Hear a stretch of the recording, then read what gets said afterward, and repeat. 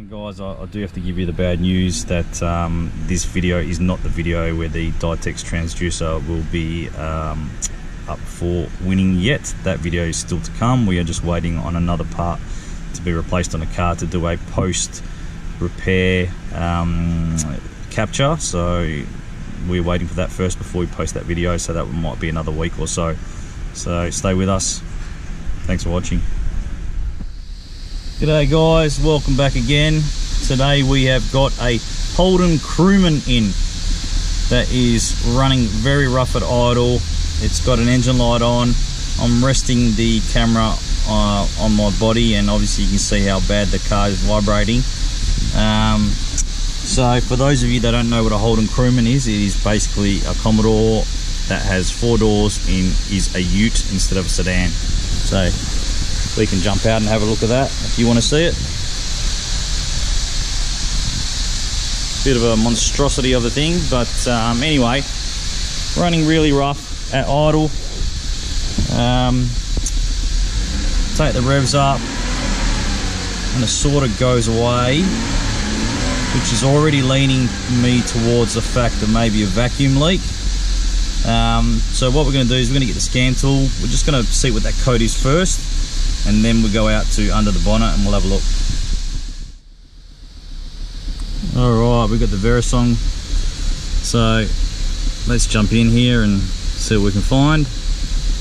Let this initialize, get in there. Let's go to Holden.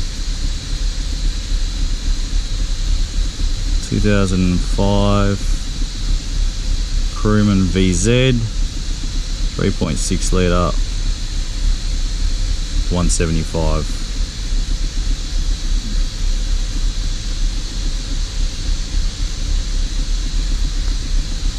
Let's go code scan while it's running. Let's let it do its thing. Idle. No CAN bus communication. What's going on here?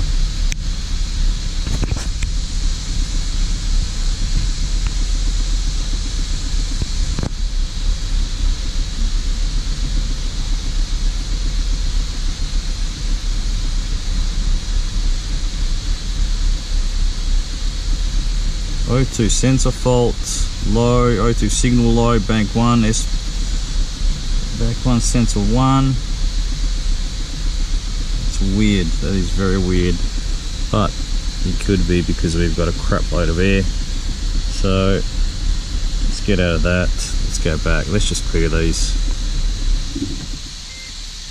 Yeah, well, the car's not running now.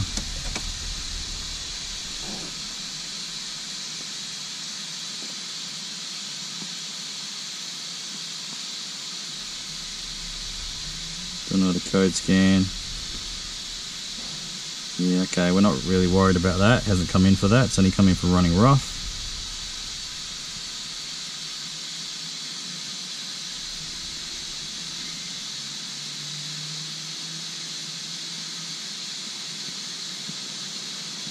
Alright, so no serial data. Alright, we're not worried about that. Let's go back out of that. Let's go to engine. Data display, and fuel trim data.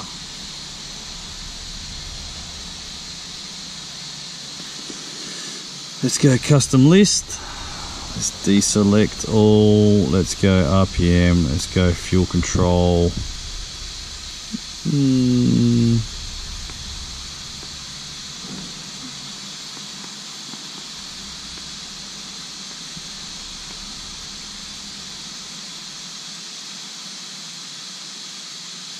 Just look at these trims first and see what happens.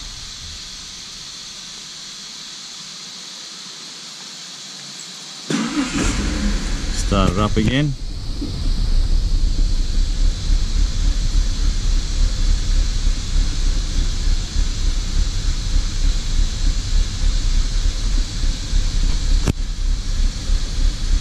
Well, we got nothing happening on the fuel trims. There we go. Fuel trim's moving, getting very high. We can see our fuel trims at idle just maxed out both banks. So what I'm going to do, obviously like what we do when we think we've got a vacuum leak.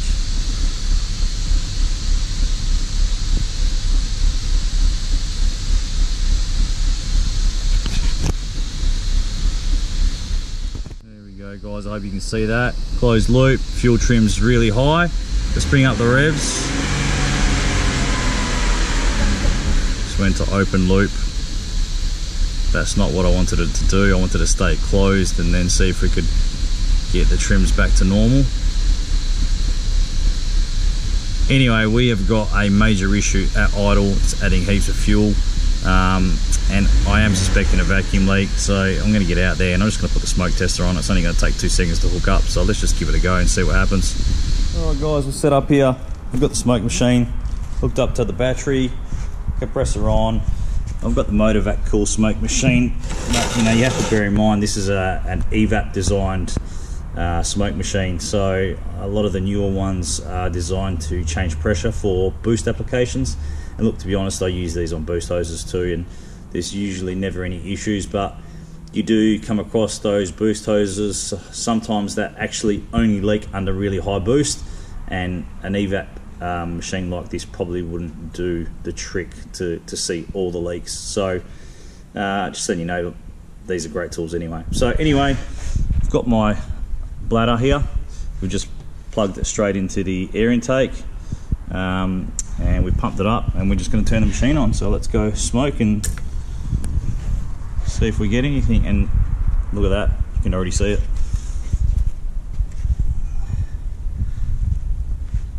Can you see that? Absolutely pouring out. Where's that coming from? What I'll do, give me a second, I'll find it and I'll take you over to it. Hopefully you can see that. Coming straight out of that hose there. That hose has got a massive split in it. So hopefully you can see that split. That's what the leak is. That's why we have an extremely poor idle. That was leaking nearly. You can see how poor that is. That's absolutely, my face is covered in smoke at the moment. So absolutely pouring out. You know, our vacuum loss is that much at idle. Of course, it's going to run like absolute crap, and that's why our short-term fuel trims just peg full, you know, full steam ahead, 25 straight away, and then obviously it realizes there's an issue and puts it into an open loop fault strategy.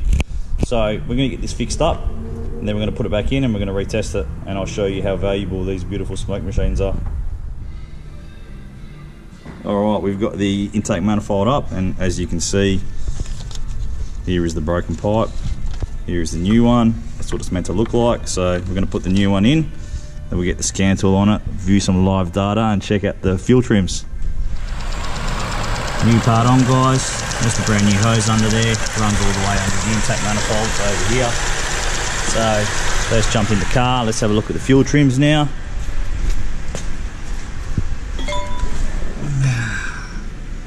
There we go, as you can see, bank 1 closed, short term 0-ish, long term 0-ish, bank 2 closed, short term around the 1 mark, long term around the 0 mark. So clearly we had a vacuum leak and all is done now. So there we go guys, that was the cause, and that's how you determine whether you have got a vacuum leak or not. Obviously when we got it in, it just seemed like it was, so we went straight for that, but there's a few things you can do by looking at the trims at idle and what they do at a higher RPM. So we checked that out, we found that, and that's fantastic. This car still doesn't idle great because it actually does have a broken left-hand engine mount, but this is all done. Clear the codes and the car's going to go out and the customer will be happy. Thank you for watching.